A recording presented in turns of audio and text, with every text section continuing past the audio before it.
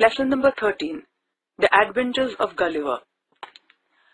Gulliver, the story tells us, worked as a surgeon on ships.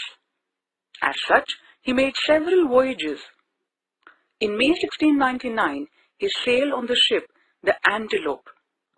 On the return journey in November, a violent storm sank his ship and Gulliver swam to save his life. Late in the evening, he found himself marooned on a strange land. Weak and exhausted, he slept for about 9 hours. It was daylight when he awoke. Gulliver meets the Lilliputians. I tried to get up from the ground, but I could not move. I was lying on my back. Then I found that my arms and feet were held down to the ground with strings. My hair, which was long, was held down in the same way.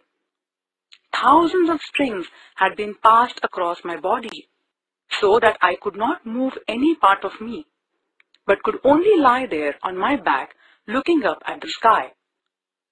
In a little time, I felt something alive moving on my foot. Then it came over my body and up to my face. Turning my eyes down as much as I could, I saw a man. He was not half a foot high, but his dresses he seemed to be a soldier.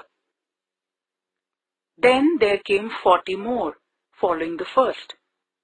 I was so much surprised that I gave a great cry.